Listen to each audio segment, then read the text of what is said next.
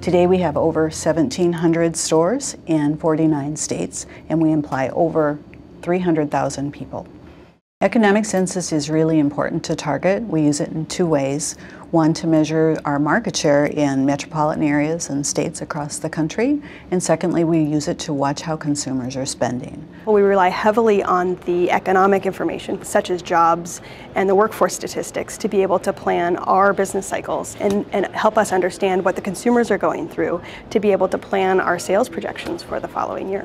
No one else but the Census Bureau has the resources and ability to collect the information at this level of accuracy. The way my company uses census data, given that why I am a minority certified company and that we are very cognizant and aware of what has happened with the latest census numbers with the emergence of the Latino community, becomes very important to understand that the landscape, both from a socio-economic perspective as well as a business landscape perspective, is changing, and it's changing rapidly. And I think that it is incumbent upon business owners like myself, as well as my fellow business owners across the country, to recognize that census data can really serve as a strong strategic planning tool to forge the future of your business. When I'm updating my business plan, most of the information that we gather is from the Census Bureau's website. We also, of course, use associations like the Day Spa Association, our chamber, the local news sites, things like that. But mainly it all comes from the Census Bureau. The economic census gives me the data that allows me to remain competitive in my industry. One of the reasons my business has been so successful is simply just from planning and forecasting. And the Census Bureau allows me the information to do just that. When we look at economic census data, I'm generally looking at industries that are specific to my industry, industries that are similar. So I would look at gross revenue of other industries, other child care centers in the area of where my center is located. I compare my business to other businesses in the industry as a measure of competitiveness and quality when I'm looking at things like the size of my business compared to others in the industry. I also look at the number of employees they have as compared to mine. Home building is a very competitive industry. There's a lot of home builders out there. They're competing with each other every day. So a better understanding of what their competition looks like gives that entrepreneur a much better step up in understanding how to conduct their business, what to do to change, to do better, and what other people are doing so they have some examples to go by.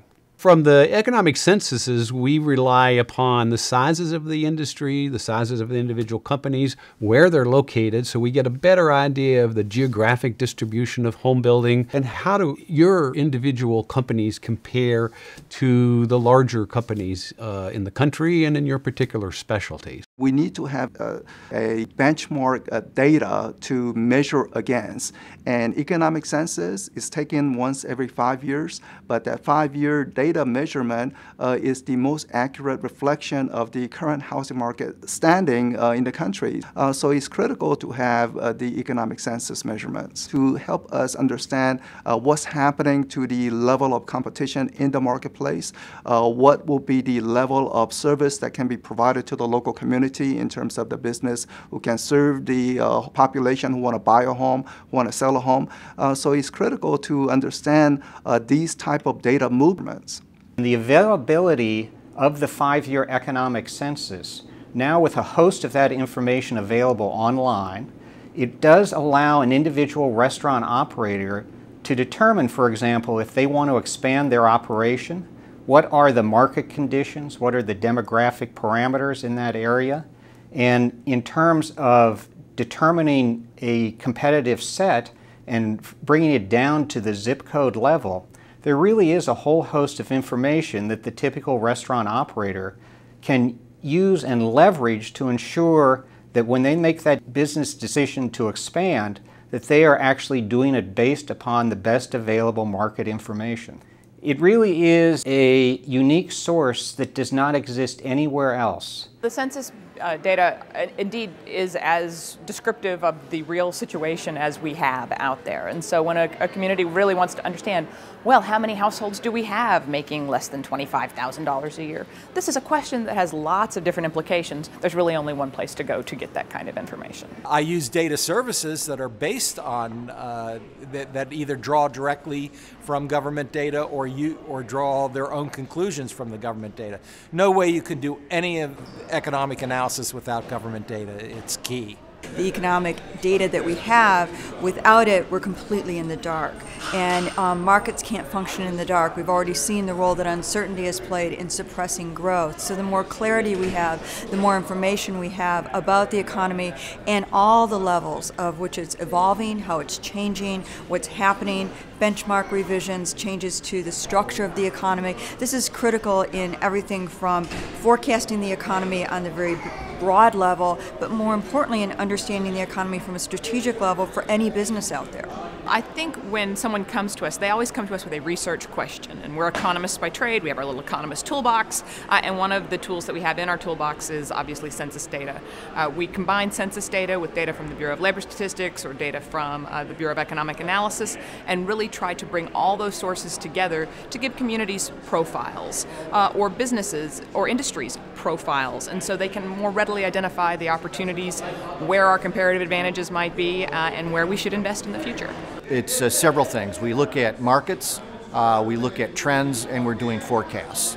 So the breadth of the census data, whether it be retail sales or the economic census, or a census of housing, a census of manufacturing, all of that is in my swing zone. Why a business decides to work in one area and locate in one area where the workers are educated in a certain way, where they can get access to certain things. They don't have that information without much of the census information that supports it, that supports a lot of other economic research that cities and municipalities and states use in order attracting and making decisions about how to make business more friendly in that state. We may have a company from Sweden that wants to enter the U.S. economy. We're trying to tell them, if you're going to enter the U.S., if you're going to make an investment in the U.S., we want you to make the investment in Houston.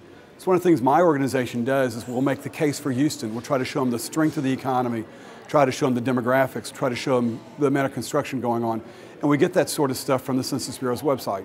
We're only as good as our tools, and the economists' tools are our statistics. And if we don't have quality statistics, if we have unreliable statistics, we can't do our jobs. We can't inform business, we can't inform policy. It's really our job to translate those statistics into actionable items for decisions. Every 5-year economic census is critically important to us as we look to see where we've been and where we're going, as we keep in touch with our strategic plan's goals and look at how we're delivering individually.